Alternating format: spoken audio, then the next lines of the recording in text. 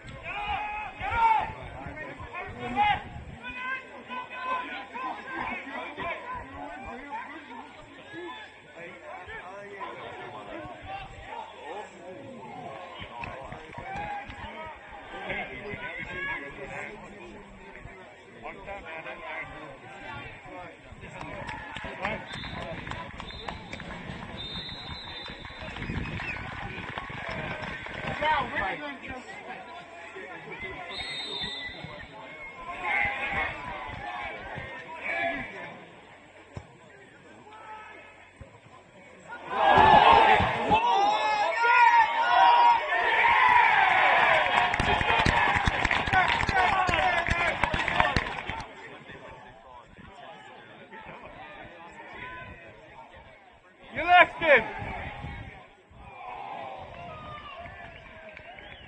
Go on then!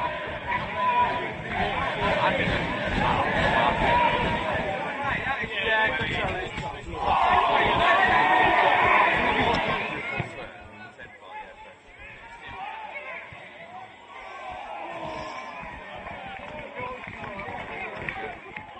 Hey, in the wedding.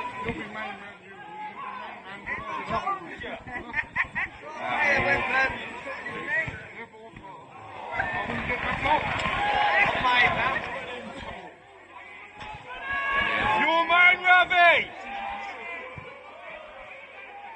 Here he is!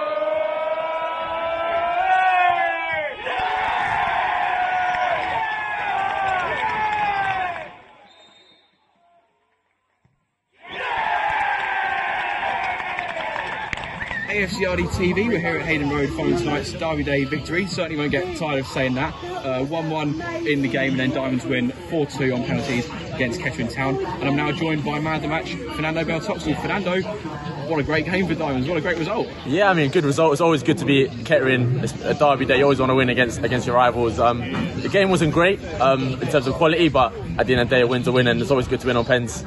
Always a better feeling, to be fair. It was a difficult start for us, obviously going behind so early on with that goal from Conor Johnson. What was the sort of message within the team after that? Yeah, so I mean, we said at half time they haven't created too many chances. To be fair, we didn't create too many chances either, but we said, look, we're still in this. We know we always seem to play better in the second half for some reason lately.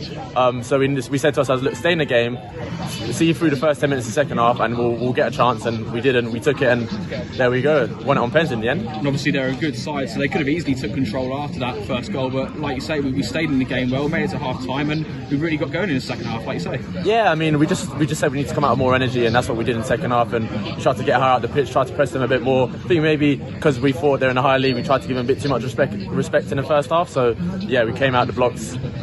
We played better in the second half, that's for sure. Played higher at the pitch. Obviously, we're renowned for being quite a physical side, and we certainly proved that on our goal, winning our first and second balls. And Ty there was first goal, and what time to get it?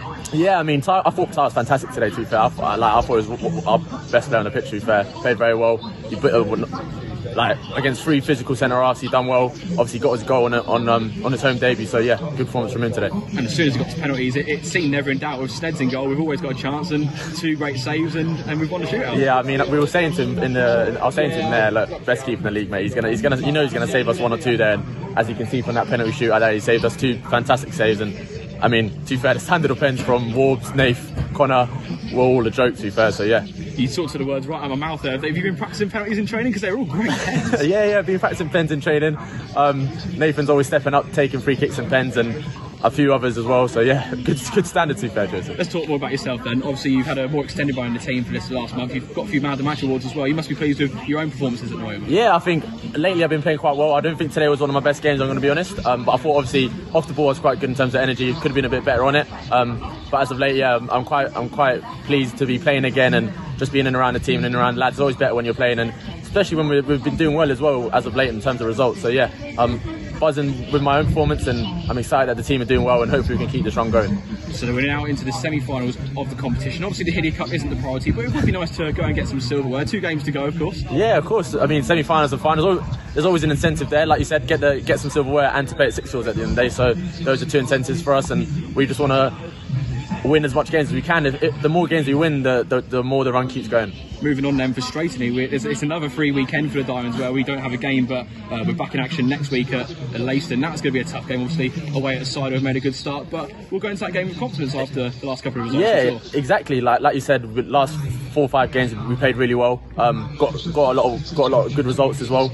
We won't go there fearing them. We know they're doing well in the league, but we'll go there with confidence. We went there with confidence last year. I think we picked up a good result there away, and I'm sure we can go there and definitely get a result. Absolutely. Well done, Fernando. Thank you for your time. Cheers, mate. Thank you. Cheers, guys. Thank you, Joseph and Fernando. Well done. And I'm now with the manager for AFC Rushden Diamonds as Diamonds go up against Kettering Town. It finishes 1-1 in the Hillier Senior Cup quarterfinals, and Diamonds win on penalty kicks 4-2.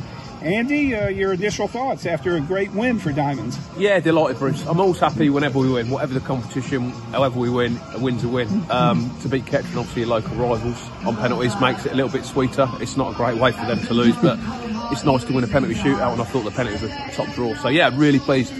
What did you think about the game itself? A big local derby, but chances were far and few between for scoring goals, only 1 by each side in the 90 minutes.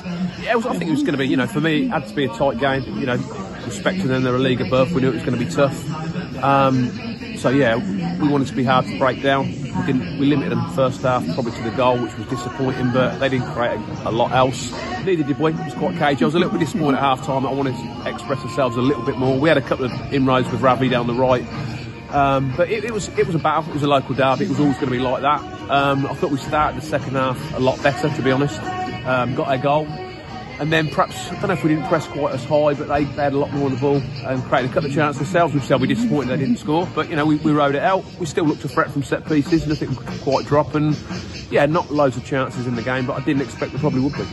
Well, you fall behind so quick, 1-0, Connor Johnson for the Poppies in only the 6th minute. That definitely was disappointing. It's somewhat of a poacher goal there. Yeah, it was disappointing because we've done well, so we finished really strongly Saturday. We wanted to take that into tonight. Yeah, and we got caught early, a little bit cold, and you don't want to go 1 or 2 down against a team from a league above too early on. So show good character to stick in there, really. And one of the new Diamonds players, Ty Deacon, with his first goal for Diamonds, gave it a great time. Only the 50th minute, the 5 minutes into the second half for an equaliser. Yeah, I thought he deserved his goal. I thought he was excellent tonight. I thought his hold-up play, his link-up, headers and that, I thought he was excellent. And, I think he shows he brings something else to the club, which we've been looking for. And so he's pleased he got his goal. And the new Diamonds player as well in the game today, AJ George. Were you pleased with his performance? Yeah, again, I hadn't got loads of options change-wise, but I wanted to get some minutes into the likes of AJ and other players, so it's good that I did that, which I thought worked quite well. So we've got some others like Slinny, who's played 2 games in 4 days, so we had some tired legs out there as well. We haven't got loads of options with a couple of people still unavailable. We haven't got a massive squad, so it was a good test for us tonight. And like I said, it's a local derby, and it's good for the fans, it's good for the players, it keeps the momentum going. It seems like now Ravi Shamsi is a veteran for Diamonds. He's really made a great improvement for the Diamonds team overall. Yeah, Ravi's Ravi. I said before, over the years we've had hard-working players. You know, you're not going to get from them. Rabbi's a little bit different. You know, you don't see him for a little while, and then he just sets the game alight in little fits and spells. And you know, he's been valuable since he's joined. And I thought it was interesting when we go to the penalty shootout. 3 of the 4 Diamonds players who took the penalty kicks were all were subs that had come into the game. Was that part of your strategy? Fresh legs to take the PKs? I never pick a team for penalties, definitely not, because our record of penalties is not great. So that was never the case. We just freshened it up. I knew the boys who did take penalties. We have practiced penalties, so we knew who was going to do what, but they were particularly good penalties. Yeah, absolutely, really. Oh, yeah, we were 4 for 4 on penalty kicks, but I give all credit to Dean Snepker making 2 saves. Yeah, we said before, we picked the 5 who was going to take them. And we said, you know, if you can stick it in the net, I'm pretty certain Dean will save one, because that's what he does. And, you know, he saved 2, so we're delighted for him. Now, personally, I know when Diamonds win, I get high as a kite. And I know the managers, players always say, keep an even keel. Don't get too high after a win or too low after a loss. I'm high as a kite after a win, but after a loss, I'm despondent, sullen, disconsolate for the rest of the day. Do you have any advice for me, No, Andy? that's football. I'm the same. I'll tell the players, don't over-celebrate and don't go overboard. But no, football's about that, and you need to win games. And like I said, you've got to enjoy your wins, because football, you know, ups and downs. We know that. You know, it's nice. We're on a nice little run at the moment. We're winning some games of football. The spirit's good in the team, and yeah, enjoy your wins. Well, you had a great celebration just this past Saturday, and another good one tonight. Yeah, the boys loved it Saturday. That was a fantastic comeback, and they enjoyed that. And they've enjoyed it again tonight, because it's about, you know, it's good for the spirit of the team. I keep saying there's a lot of young boys in that team, and the more games you win and the more dramatic finishes that we have, the more it breeds confidence, and these boys will get better and better. Definitely. Well, one more, Andy. I've been wanting to ask you this for a while. It's a bit of a personal question, but do you miss playing? Would you like to be out there on the pitch with the lads? Yes, yes, definitely. Certainly when we're not doing well. There's nothing. Managing's great when you win. It's horrible when you lose. It hurts a lot more than you're a player. And yeah, certainly miss playing. Playing used to hurt when I lost, but you get over that a lot quicker than managing. Managing, you're always thinking about the next move. So yeah, if I could swap my roles and go back to playing. What are you suggesting, Bruce? That'd be like Benjamin Button, age backwards. But anyway, great result tonight, Andy, and cheers. Keep it up. Brilliant. I hope that went down well. Very good. I don't need love.